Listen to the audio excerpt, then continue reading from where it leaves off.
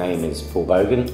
I am British, but I live on the island of Gozo next to Malta, and I've been here for the last 4 days in Rijeka at the introductory classroom session on audience development. There's been a group of people from throughout Europe who have experience in audience development.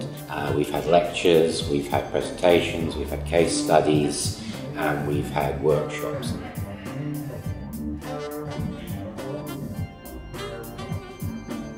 So workshops where people actually do things.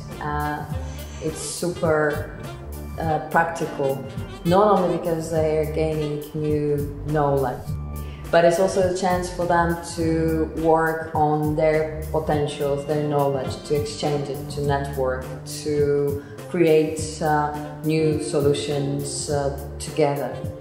And it seems even more important now with Rijeka being European Capital of Culture for 2020, when there's still time to come up with new ideas and new solutions for the city and for the culture program together.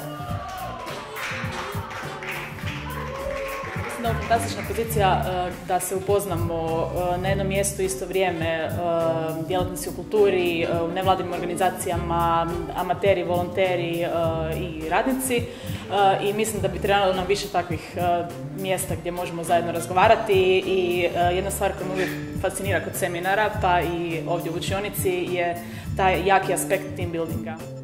I think that has been a very, very beautiful balance of individuals from Rijeka and from the surroundings, from the suburbs, from the region, and as well as people from the outside.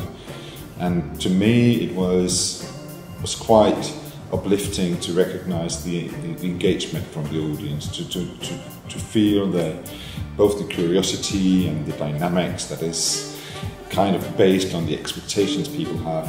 And yeah, 2.5 years before it all starts in Rijeka 2020.